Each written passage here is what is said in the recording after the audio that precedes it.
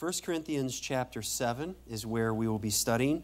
This section is really a middle holding together of the whole chapter 7, where Paul is dealing with singleness, marriage, the blessings, the burdens of both. And then we come to this section today, and he treats a broader topic, but dealing with those who come from a Jewish background, those who come from a Gentile background, those who are enslaved, those who potentially are slave owners, and how do we function in the body of Christ. And we're going to handle some of these sensitive topics this morning. And what is the value of being content? Think about that. What is the value of contentment? You can have a lot of money, but you cannot buy contentment. I'm right on that, right? You just think about it, on and on it goes of people who seem to have it all and they don't have enough. Was it Rockefeller that was asked the question, how much money is enough? A little more. Just another dollar. Need another dollar. And there are those who chase that dollar, and that chase comes to an end for all of us at the grave. And if that is what you live for, that is a very shallow existence that will fail in time to come. Contentment with our place, with our situation, our status in life, that's an important aspect of Christianity, to be able to say, it is well with my soul. Okay, that original hymn coming out of great tragedy, it is well with my soul. To be able to say that does not mean that everything is okay and fine. It means that I will be okay and fine because I belong to the one who is in care of my soul, and he beat death.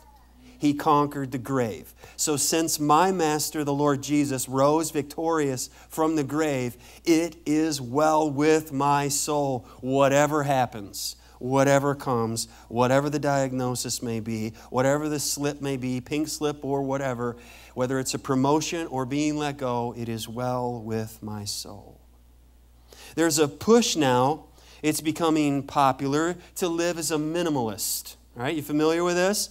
Sell it all, get the Windstream, the little mini house, whatever, and just live with the smallest footprint you can on the grid, you know?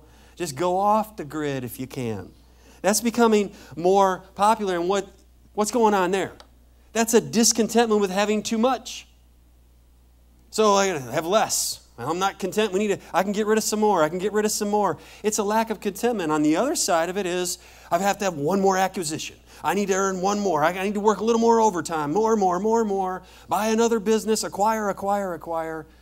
And the writer of Ecclesiastes, I think it's in the 5th chapter, puts these two positions against one another. Here's the person who's a day laborer. They work hard. They go home and they sleep because they're tired. And then you have the business owner, or businesses, plural. They own more than one business, and they're growing, and that's great. And then suddenly they realize, I have 5 employees under me.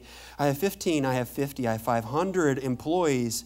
And my decisions now, I can't sleep at night. Because if I make this purchase, this could be good, this could be bad. And all of these people in the day labor seems to have the short end of the stick. He sleeps at night because he just goes tomorrow and he'll do his job.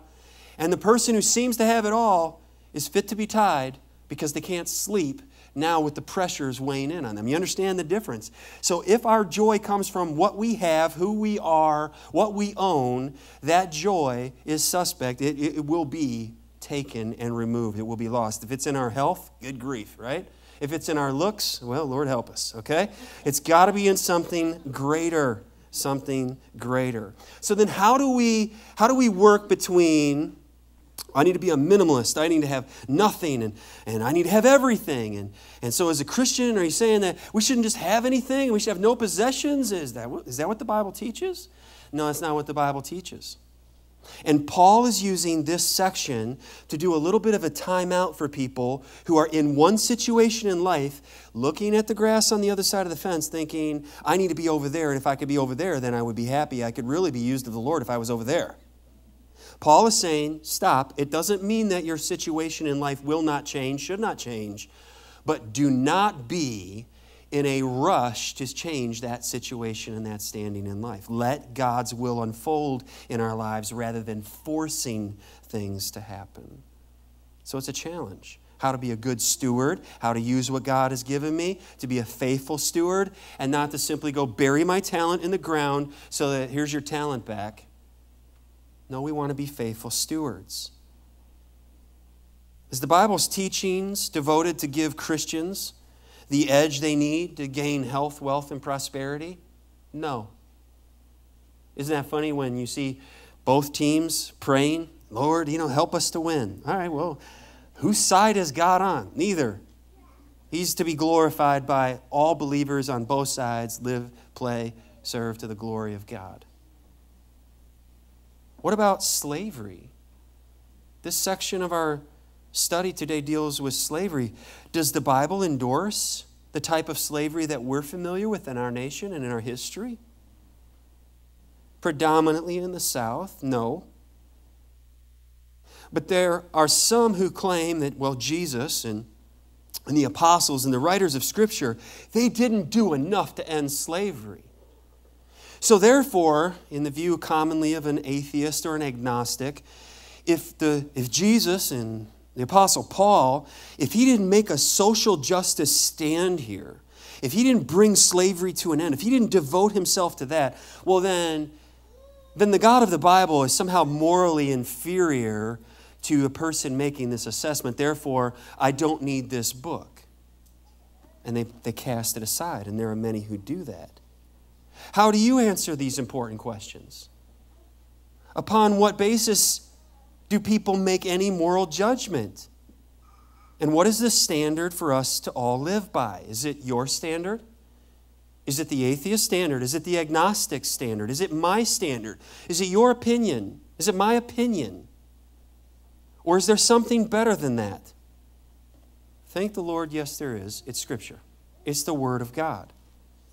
Now, one can easily understand with just this brief setup here that the Corinthians had some legitimate questions to ask Paul. They had some serious questions to ask him for him to address in the first century. They lived in Corinth. It was a crooked and perverse city. We've compared it to Las Vegas, New Orleans, during a Mardi Gras, just you name it, it's all going on. To the Super Bowl, they say what goes on surrounding the Super Bowl is just gaining in sex slavery, all kinds of just horrific, unimaginable things that go on with entertainment. You don't have to look far. You look in the lives of politicians and all that goes on. It's just corruption everywhere. So we're not that far removed from Corinth. Should we conform to the culture? Should we give our lives to see the culture changed? See, here's a risk. Jesus and the apostles and the church, we're to be devoted to the gospel. The gospel is the hope, it's the only hope of any nation, any people. If you simply change the laws of the land, but you don't change the hearts of the people, you haven't ultimately changed anything. It won't last. So Jesus, the apostles, the writers of Scripture, the church, Christians, we are to remain focused on that which is most important, which is the gospel. It's how, and you think about the early church, were there prostitutes saved out of the local temple? Were there men who used to visit the local temple? Now they're believers, they're in the church. Paul says, and such were some of you. They're all together, some out of the Roman military, some out of slavery, some out of all of these, and they're all gathered together in the church. And there's the title of the message. There's beauty in this. We're not all the same. We don't think the same. We don't look the same. We don't come from the same backgrounds. We don't have the same opinions on everything. And that is beautiful. That's the way it should be. But where we should unite comes under the clear teachings of Scripture.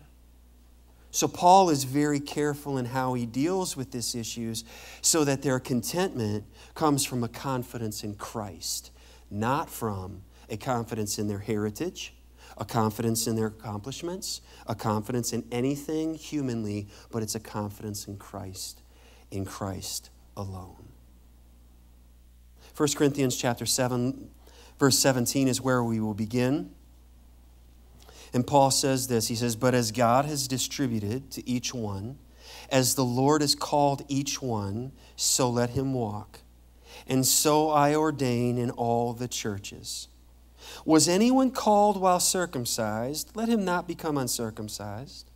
Was anyone called while uncircumcised? Let him not be circumcised. Circumcision is nothing, and uncircumcision is nothing, but keeping the commandments of God is what matters. Let each one remain in the same calling in which he was called. Were you called while a slave? Do not be concerned about it. But if you can be made free, rather use it. For he who is called in the Lord while a slave is the Lord's freedman. Likewise, he who is called while free is Christ's slave. You were bought at a price. Do not become slaves of men. Brethren, let each one remain with God in that state in which he was called. Let's ask the Lord for help. Father, as we have heard your living word, will you cause our attention to be fixed upon the message of your word? Will you soften the hearts that are here that are hardened? Will you strengthen the hearts, the minds, and lives of those who are here and they are downtrodden? Father, will you conform us to the image of Jesus, your Son? Would you be pleased today, Lord, to save those who have never repented and trusted in you? We would ask you to do this today. Will you use me as your servant? May I not get in the way, but let my mouth rightly declare your word. And may we honor your word, and may honor be given in the right way to its proclamation. For Jesus' sake, amen. As Paul writes here, he's dealing in this centerpiece of this passage. He's talking to these people who are from all different backgrounds, and this is a conglomeration the world would look on and say, what a joke. You're part of that? Who wants to be part of that group? You're nobodies. Not many wise, not many noble. Remember that? This is God's plan. Paul broadens his treatment of contentment to address the various religious backgrounds, the national diversity within the church, as well as touching on the socio-economic diversity there in Corinth. So we stop. We look at the bride that God is assembling, these people, and we can see how beautiful it is because of all of the different people. Is our joy, is our contentment this morning, is it found in people? Maybe a spouse, or a lack thereof, or in children, or whatever it may be. Is our joy, is our contentment found in people? Is it in places? Is it in things, or status, or fame, family, circumstances? Because if my contentment is in any of those places, I'm guaranteed to lose it. I'm guaranteed I can't keep it. Oh, but if my contentment, if my joy is in Christ alone, will never be lost. So on the back of your worship guide, you'll see a place where you can put down the 4 ways, all right, from this passage, 4 ways that we as a people of God will give the portrait of contentment. And how beautiful it is. Now here's when it's beautiful. When the whole church determines that in every situation we will wholeheartedly. Okay? So you have to have these things together. It's the whole church. In every situation, good times, bad times, we will wholeheartedly, not perfunctory, not just going through the motions, but from the heart, number 1, trust the sovereign ruler who called us. Trust the sovereign ruler who called us. And we see this in verse 17. But as God has distributed to each one, as the Lord has called each one, so let him walk. Let him walk there. Let us all be content in the Lord's assignment. You see, God is He's sovereign. He's sovereign over every detail in our lives. And we know from Romans 8:28 that God works together for good. All things together for good. To those who love Him, to those who are the called according to His purpose. God is sovereign. What does sovereign mean? It means no one tells you what to do. If you're the king, you're sovereign. A king doesn't have to ask anybody, hey, do you think I should? They would look at him and say, you're the king. Nobody tells you what to do. You're the king. And God is the king. He's sovereign. He's the sovereign ruler who called us. And Paul says it is God who has distributed to each one. He's the one who divides to each one.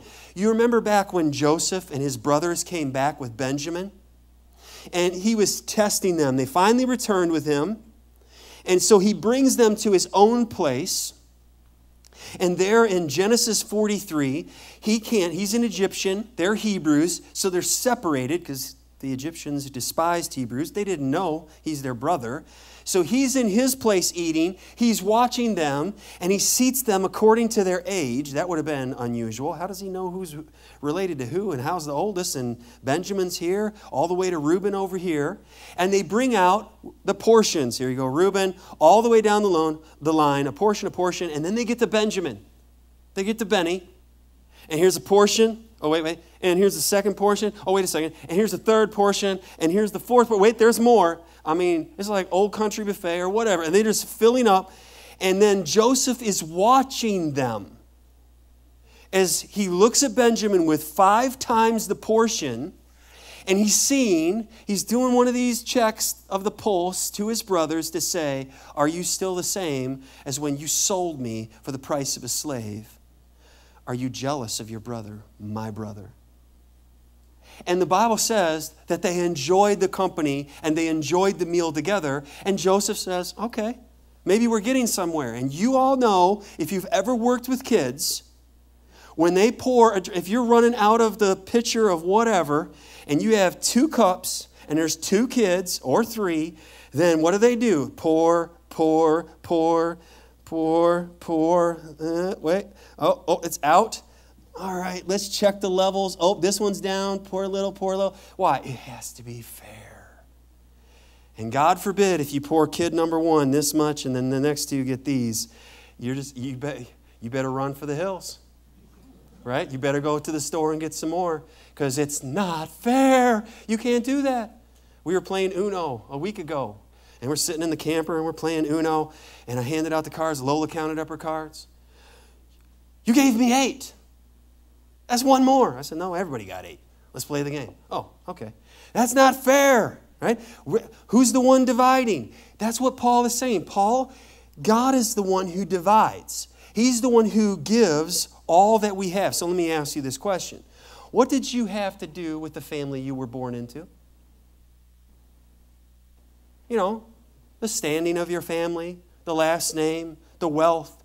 What did you have to do with that? Nothing. Nothing at all. How about the physical stature that you have? How tall you are? How maybe not tall you are? Politically correct way to say that, all right? Your physical features, the abilities you've been given, how fast you can run. What did you have to do with that? Nothing. Nothing. In the same way, what did you have to do with coming to faith in Christ, a new birth? Nothing. You received. God is the one who gives. He's sovereign over all things. He's the one who opens the eyes of the blind, who called Lazarus, who is dead, to life, and he responded because the life-giving word spoke. Faith comes by hearing, and hearing comes by the word of God. Now, we're going to come to the spiritual gifts in chapter 12. What did you have to do with the spiritual gifts that you have if you're in Christ? Nothing. God is the one who said, you and you have the ability, and He's the one who gives as He wills. Because He's sovereign. He's God. There is no God like our God, the creator and sustainer of everyone and everything. He reigns over all. all times, all people, all places, all nations, he reigns. So Psalm 46:10, we have it on our wall. And on our wall, it's kind of, you would read, be still and know that I am God. But that's really not Psalm 46:10. The nations are raging. And out comes the psalmist's voice, be still and know that I am God.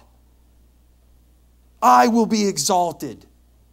Whoa, that leads us to worship. He's God. He doesn't ask permission of kings, of emperors, of queens, of presidents. He is God. And he's working all things according to the counsel of his will. Amen. So Job says in Job 1:21, the Lord gives and the Lord takes away, poor me. Is that what he said? No. He said, blessed be the name of the Lord. I'll bless the name of the Lord. Does that mean that Job was just dismissing his trial that he was going through? No. He was being honest, but he was blessing God in all of it. So not only are we to be content, let us be content with the distribution that the Lord has given, our assignment, but let us be content in the Lord's calling. He's the one who has called us. The Greek word, kaleo, is used 8 times in various forms in this passage, in these verses. I think Paul wants to hit the nail home. We're called, we're called, we're called, we're called. We're called to be saints. Know your identity in Christ. There's many roads to the cross, but beloved, there's only one road to heaven. There's a lot of different backgrounds of people in Corinth 2,000 years ago, but there's only one way for those Corinthians to be in the presence of the Lamb who was slain right now, and it was Jesus. He called us in sovereign grace. John Newton writes, amazing grace, and he says, 'twas grace that taught my heart to fear. Now that might say, ooh, that's a bad thing. And grace my fears relieved. See, you have nothing to be relieved of if you don't hear the message of, I'm a sinner and I deserve to die. I deserve hell. 'Twas grace that taught my heart to fear, and grace my fear said, no, there's someone that did something about your sin. It's Jesus. In his grace, he died for you. So either you will be punished for your sins, or Christ was punished for your sins, but someone will be punished for our sins. The question is who? To repent and trust in Jesus is to have your debt paid in full, which is amazing grace. Lead the life the Lord has assigned to us. That's what Paul is saying. He's saying walk. All right, walk. But as God has distributed to each one, as the Lord has called each one, so let him walk. It means to walk about or to be occupied. Now, when I was a kid, I was a daydreamer. I wish there would have been an award for daydreaming because I would have won that thing. I would sit at my desk and I would think about everything known to man and not known to man. And I would go home every night with homework upon homework, and my parents would ask me repeatedly, why didn't you do your work in school? My brain was flying everywhere. When I was put on a task, mowing the grass, doing whatever, I'm all in. I'm all there. I'm walking about it, and I'm occupied with it. And then people would ask me, you want to be a pastor like your dad? Like, wait a second, study all day? No, I don't think so. But I'll do whatever God has for me, whatever he wants for me. And he's helped me in my weakness. To be occupied with. You see, there's a temptation here to think, if I was to quit my job and then I could go into the ministry, then my life would really count for something. Then I would be somebody. But I want you to understand, do you see how Paul links calling to ordinary careers, ordinary places in life? So if you are here and you're a homemaker, or you're a nurse, or you're a teacher, or you're a landscaper, or whatever it is that you do, Paul is helping these people to see, yes, he's an apostle. He has gifting for ministry, but he's not a greater person. his life isn't worth more than those who are called as slaves who impact the people around them. Whatever you do, a contractor, a builder, whatever, do to the glory of God, 1 Corinthians 10:31 says. And you need to be able to realize, this is my life calling, and I will represent the Lord in this place. That's your place of ministry. Whatever it is that you do. That's legal and ethical and right. So if someone comes to faith in Christ and they're the casino owner, they're going to have some serious things to think through. And what do I do? Can I represent Christ well in this environment? If somebody was a prostitute and easily understood in Corinthians time, there were probably those, they can't be that anymore. It's not right. So there is individuals that they had to come out of what their life was into obedience to the Word of God. If you're a thief, can't continue on. Well, I was called as a thief, so want me to help you with the offering this morning? And I'm like, hang on, time out. You used to steal, now God's given to you, and you are to share with others. Oh, okay. There's been a correction. You think about somebody who's a drug dealer. Yeah, I'm going to deal drugs for the glory of God. No, you can't do that.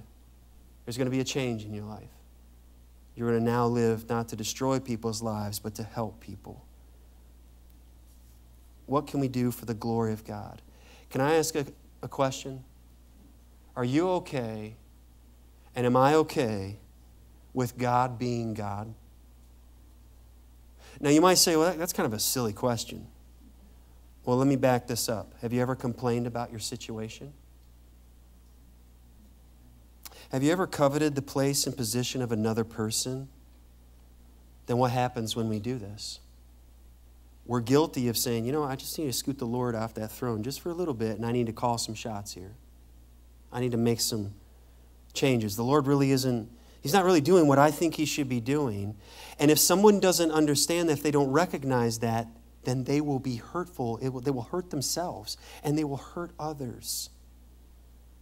And I want to help us in this. I want God to use me to help us in this, to have a contentment to where we are able, for the glory of God, to fully trust in the ruler who has called us. He is sovereign. Secondly, that we would obey the Apostle Paul's rule.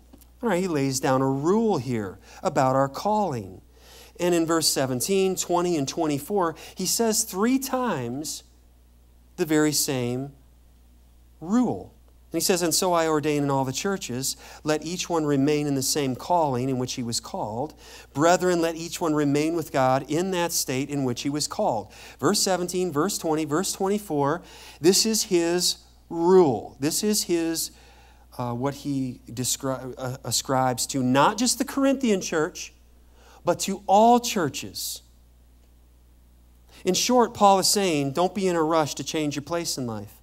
If you're single, don't be in a rush to hurry up, I got to get married. And then if I'm married, I'll be content. Well, I'm married, and boy, if I wasn't married anymore, if I was single, then I would be content. Or, this job I have, and this blue-collar job, if I could get up there into upper management, then I'd be happy. Upper management, this is driving me crazy, and it's just occupying my mind. If I could be back in the workforce, I wouldn't have all this stress. So, let's just make a hurry-up offense change here. I'm a rich person, and now I've come to faith in Christ. You know what? Let me just give all my money away, and then now I'm poor. And hey, guys, can you help me? I don't have any money. Or a poor person to hurry up, and I need to get rich. And hey, I think I can do that playing the lottery. And see what happens there. Yeah, be careful in there. Caution. Living with the thought, if only, and then you could fill in the blank. Well, if only this, if only that, if only I had good health. Well, if only, beloved, only Christ can fully satisfy the longings of our hearts. It's foolish to think that discontentment can be satisfied by a change of marital status, by a change of employment, by a change of fame or social status. Well, if I just got a different house, change my address, that'll make a difference.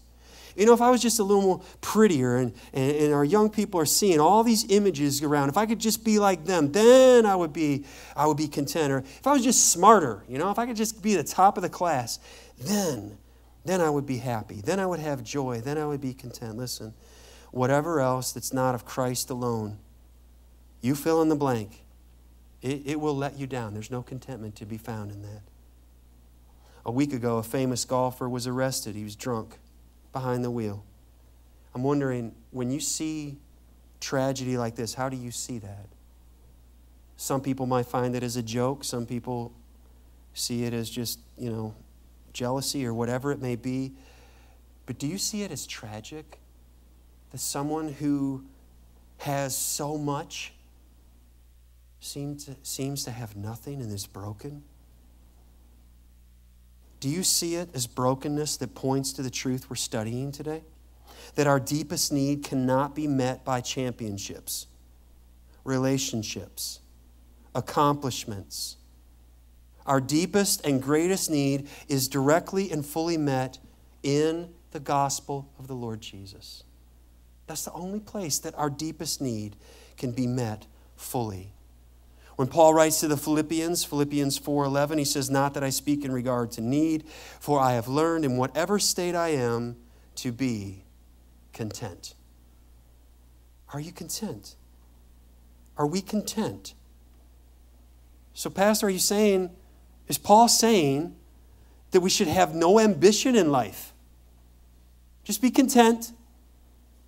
What is biblical and understanding of stewardship? That's what Paul is dealing with, and he touches on this in the next section.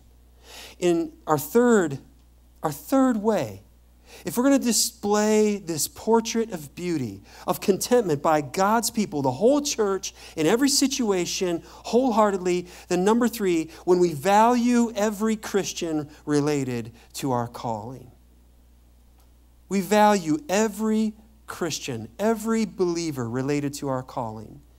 We're all very different, yet God, the sovereign ruler, has called us as believers to be saints.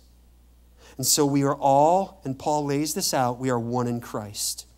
We are one in Christ. Verses 18 and 19, he addresses on these different backgrounds. Was anyone called while circumcised? Let him not become uncircumcised. Was anyone called while uncircumcised? Let him not be circumcised. Circumcision is nothing, and uncircumcision is nothing. But keeping the commandments of God is what matters. Man-made tradition now at this point, it does not matter. God's commands, that is what we are to live for. We are one in Christ.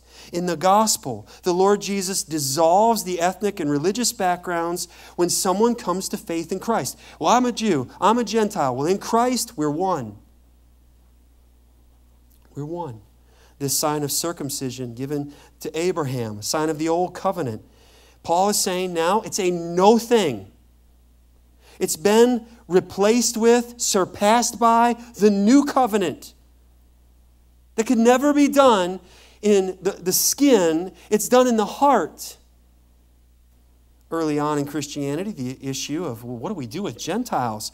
Gentiles were coming to faith in Christ, and what do we do with them? Are they supposed to go through the same conversion practices that we brought somebody into Judaism? How do we do this? Acts 15, the chapter deals with, what do we do? And the church came to the understanding of, no. They do not need to be circumcised because that is adding a physical activity to grace. And whenever you add a work, whether it be baptism, you have to take communion, you got to go through this, you got to go through that. If you add anything to salvation, you pollute grace. So the early church said, no. God saves Jews and Gentiles in the same way. Turn with me to Galatians chapter 2.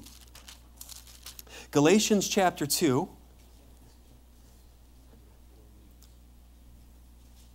Galatians chapter 2, Paul deals with this in the church at Galatia.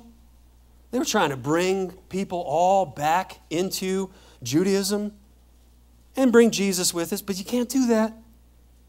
It comes to Titus. Titus was a Greek. Titus 2 verse 3. Yet not even Titus, who was with me, being a Greek, was compelled to be circumcised.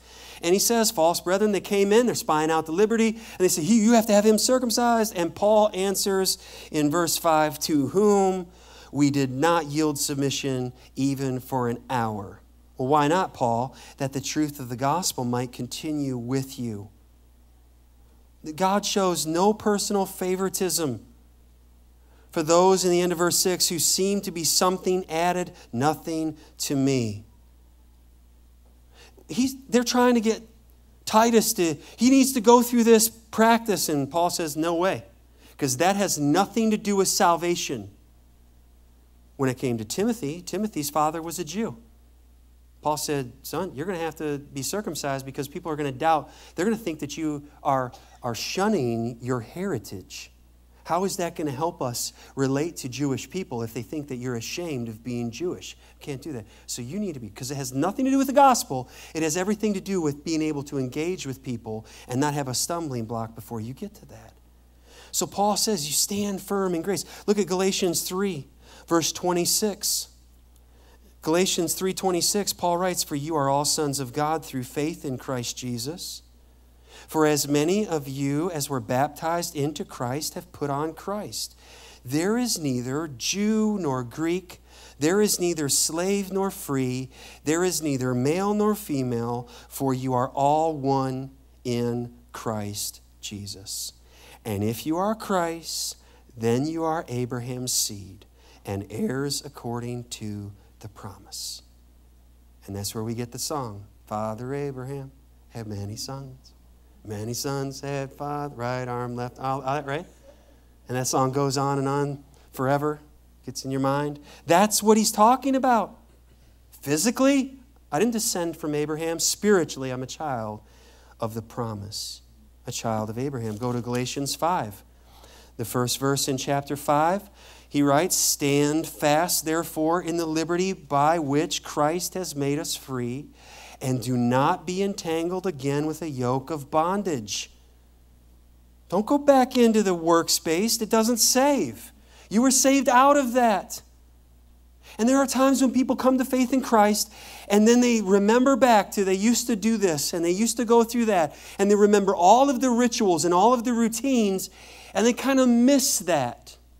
And there are times when people go back into that. Paul's saying, don't. That was all a picture. It was a picture of Christ. Christ has come. You have the real thing now. So do you want a shadow of your child or do you want your child? Do you want a shadow of your wife or do you want your wife? The shadow is great.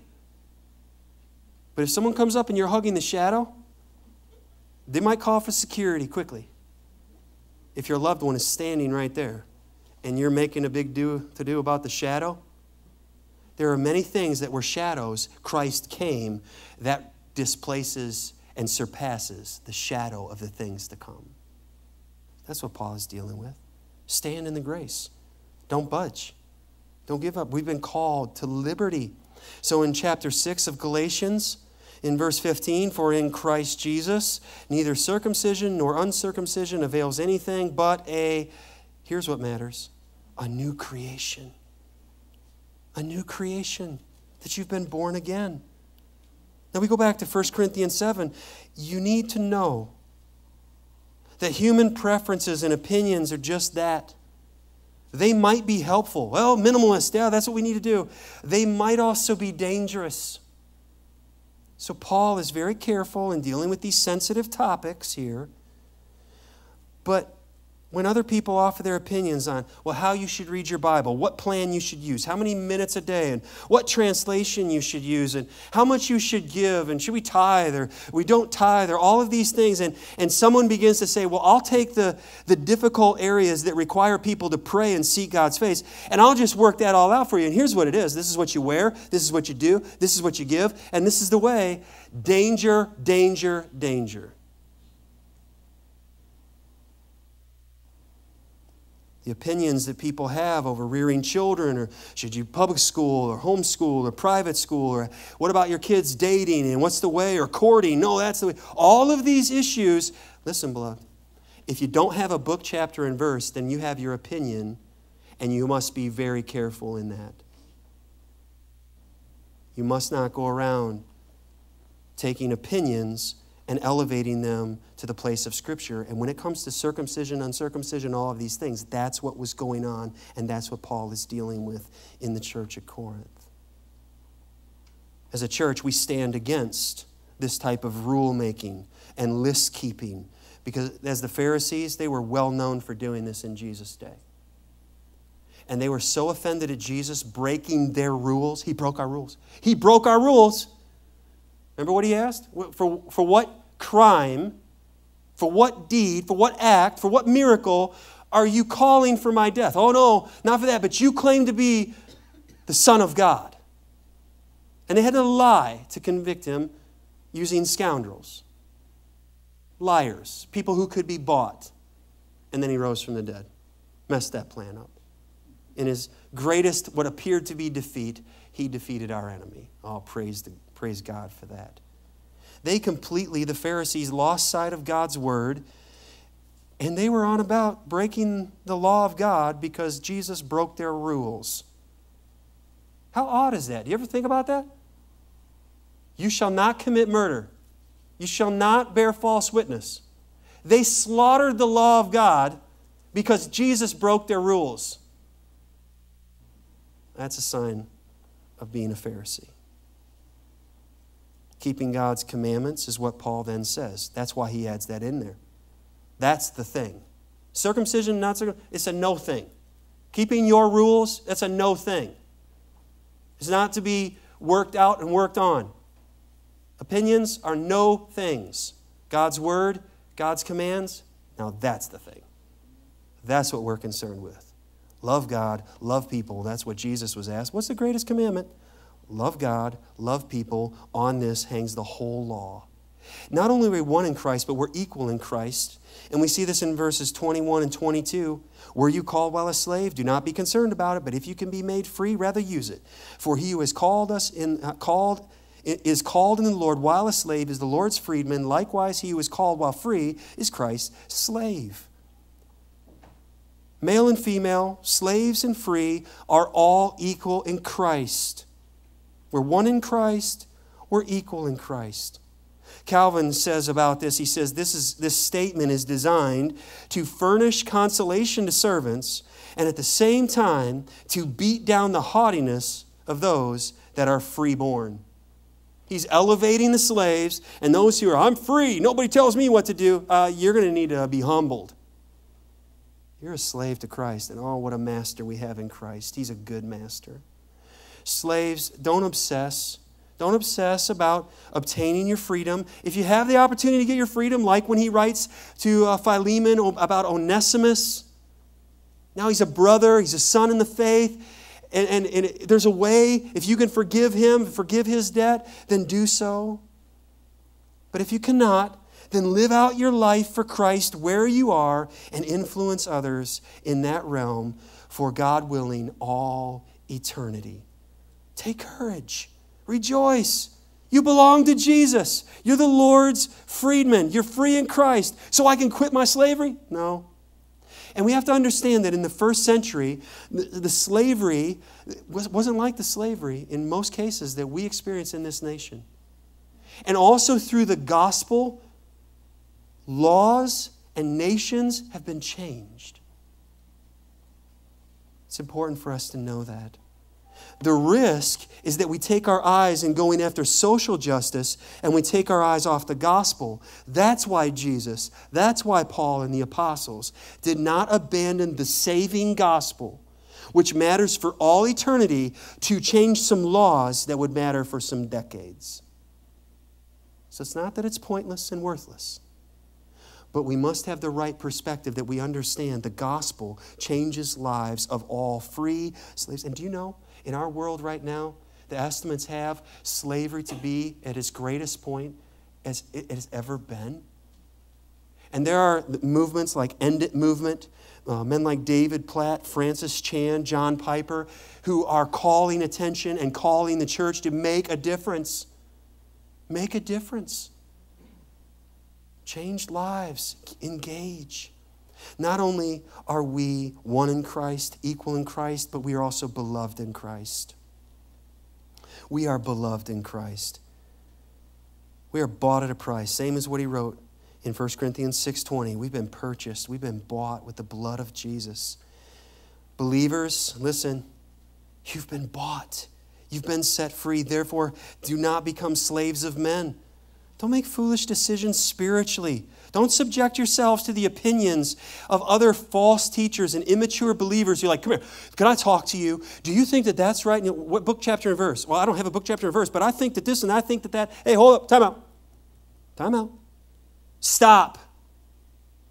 Stop already. Don't be subjected to that. And also, when it comes to our financial decisions, you have to be careful, be wise to not put yourself into a position of you can't pay your bills. Be careful. Don't rob God. Malachi 3. Where have we robbed God? You're not giving to the Lord. So bring tithes into the storehouse of the Lord. Don't, well, I got to take care of this and I got to take care of that. My kids got this camp and that camp and I got to do all this. I got nothing left for the Lord. Backwards. Give to the Lord first, give to Him of your best, and trust Him with the rest and make those decisions. If God's people give in a way that honors the Lord, the work will be provided for. The Lord will bless, the Lord will provide. Lastly, enjoy the divine rest in our calling. We see in verse 24, he just sums it up again. And he uses this loving term, brethren. You know, Philadelphia, brotherly love, brethren. Let each one remain with God in that state in which he was called. Brethren, hey, we're believers. We're brothers. We're sisters in Christ. We're joined together in one family by one Spirit under one Lord. We are the beloved. We are the recipients of God's love, of His grace and His mercy, and we are His conduit. We're His chosen method to bring His grace, His mercy, His love to the world. We're the beloved in Christ. Our eternal calling far surpasses any temporary standing, whether poor or rich. You could preach this message in a prison. This message preached to free people. Our eternal calling far surpasses any temporary standing, whether black or white, male or female. To be in Christ is to be in the beloved, is to enjoy the rest in our calling. Our eternal calling in life, and for all eternity, it sets the direction for day-to-day living. We have been called to be saints. When saints joyfully live out their temporary calling, as God uses them in those environments, in those places, whether bond or free, then that's when the light penetrates the darkness, like Jesus was speaking about in Matthew 5:16. That's when 1 Peter 3:15, when people say, what's the hope that you have in you? You got a bad diagnosis and you still love this God and you still serve this God? How does that happen? Can you explain that to me? When the whole church wholeheartedly goes through every circumstance, trusting the sovereign ruler who called us and obeying the Apostle Paul's rule about our calling and valuing every believer related to our calling and enjoying the divine rest in our calling, when we reside there, then we're salt and light. And people say, what's the difference about you? And who is this God that you serve? But when some of the church, some of the time, and in some situations are not at rest, God does not look glorious to non-believers.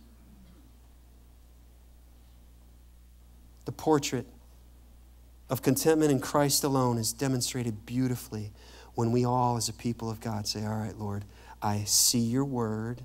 I understand your word. Now help me obey your word. Help me. Give me the grace to live out your word and be a witness in whatever stage. Are you retired? Then you're not going to hear this message. I got to go back to work. No. Work for the Lord. All of our days are numbered. Use your life and use your free time for the glory of God. Whatever stage of life we're in. What's your takeaway? You remember, as he says right here, brethren, let each one remain with God. And what did Jesus say in his parting words? And lo, I am with you always.